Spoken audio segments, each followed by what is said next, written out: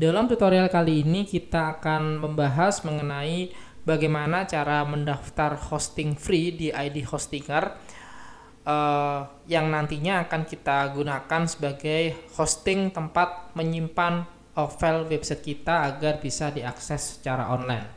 Tapi sebelum itu kita akan membahas dulu bagaimana cara membuat email yang nantinya akan kita gunakan untuk mendaftar di Hostinger.co.id. Oke, saya di sini menggunakan gmail.com ya, saya enter. Create account ini ya, klik. Lalu di sini saya isikan informasi dari akun yang akan saya buat. Nama awalnya misal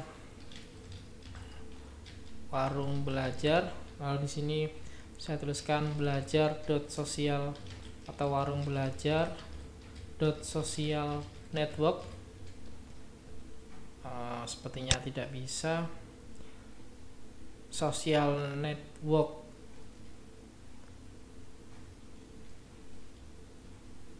satu dua tiga empat misal. Nggak bisa ya. Belajar warung belajar, atau begini aja, membuat social network. Oke, sudah bisa. Lalu saya masukkan passwordnya.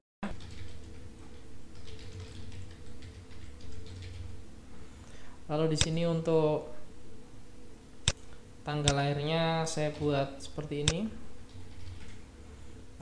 Ini random ya. Gendernya saya buat male, dan ini saya masukkan nomor telepon saya. Lalu emailnya saya masukkan email saya yang saat ini aktif. Location Indonesia, lalu saya klik next step. Oke, menyetujui ya, I agree. Nah, ini ada verifikasi akun, saya klik continue. Nah, ini sepertinya nomor saya sudah sering digunakan ya. Sebentar, saya masukkan nomor saya yang lain.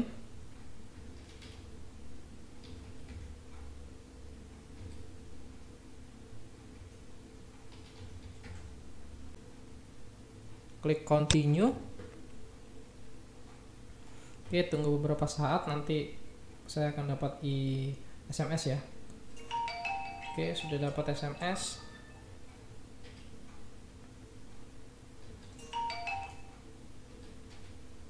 Klik continue.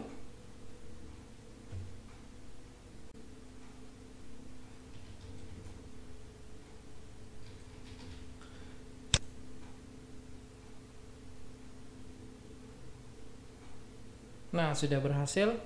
Saya klik continue to Gmail.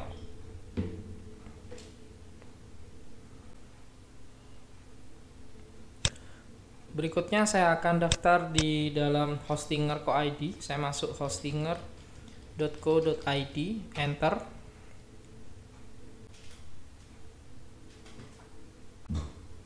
Tampilannya seperti ini untuk Hostinger.co.id, di mana di sini teman-teman bisa mendapatkan hosting yang free ya, meskipun mereka juga menyediakan fitur yang berbayar, tapi oke lah kalau teman-teman masih ingin belajar, nggak apa-apa kita menggunakan yang hosting free.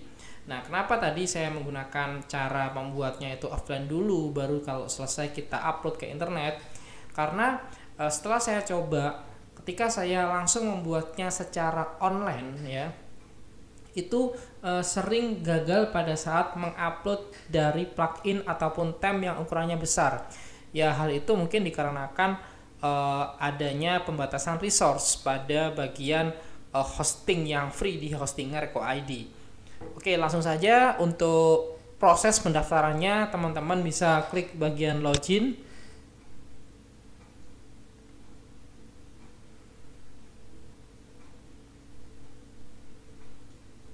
Ya, seperti ini, lalu klik buat akun. Di sini klik here.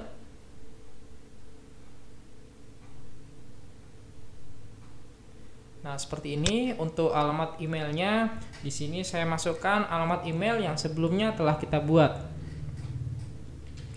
Membuat social network at gmail.com. Kita cek dulu apakah benar alamatnya. membuat social network@gmail.com. Oke, sudah. Lalu saya masukkan passwordnya.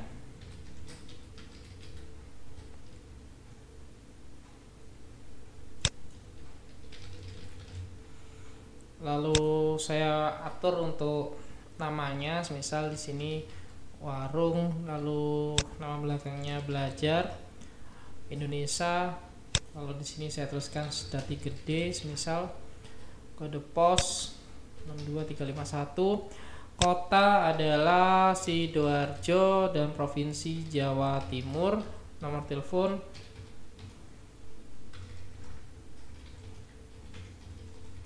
seperti ini. Lalu klik selanjutnya. Oke, sudah seperti ini. Kita coba cek di dalam emailnya, biasanya ada email link konfirmasi ya. Nah, ini ada email baru di bagian tab promotion, klik ya. Nah, ini selamat datang di Hostinger Indonesia, saya klik. Lalu di sini saya klik linknya untuk konfirmasi.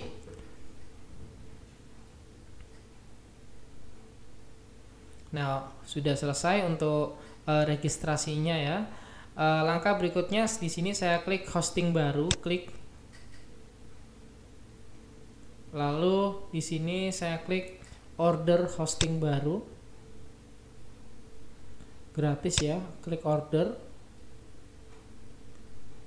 Lalu di sini untuk hostingnya saya pilih 60 bulan ya, artinya 5 tahun ya, 5 tahun.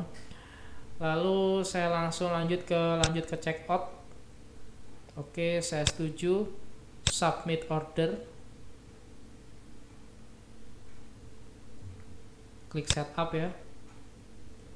Nah, di sini untuk domainnya saya pilih subdomain gratis ya. Di sini saya tuliskan social network misal. Saya pilih ini 16mb.com. Servernya otomatis Eropa. Lalu saya masukkan passwordnya. Saya klik setup. Nah, ternyata domainnya sudah digunakan. Kita coba ganti dengan nama domain lain ya. Untuk teman-teman bisa disesuaikan ya nama subdomainnya ya. Jadi jangan samakan dengan ini gitu ya. Dicoba kalau memang nanti nggak bisa, dicoba dengan nama lain.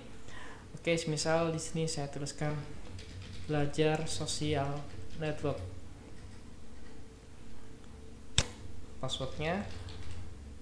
Lalu saya klik setup. Nah, masih belum bisa juga. Kata-kata social network sepertinya sudah banyak yang menggunakan ya. Misal saya tuliskan warung belajar sosmed, janganlah social network. Misal seperti ini. Passwordnya saya klik setup, mestinya ini nggak ada yang gunakan. Nah, berhasil ya. Kita coba klik bagian hosting, lalu klik di bagian semua akun hosting.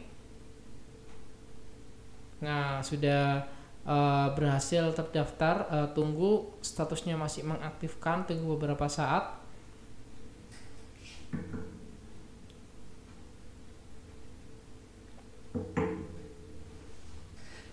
Nah, terlihat sudah aktif. Nah, di sini saya klik di sini, lalu klik kelola. Nah, ini adalah halaman cPanel dari hostingnya, dimana di cPanel ini teman-teman bisa men-set apa saja yang berhubungan dengan website yang akan di-upload nantinya. Sekian dulu tutorial mengenai cara mendaftar email serta mendaftar di Hostinger.co.id untuk mendapatkan akun hosting free di sini. Oke, sekian dulu tutorial kali ini. Sampai jumpa di tutorial selanjutnya.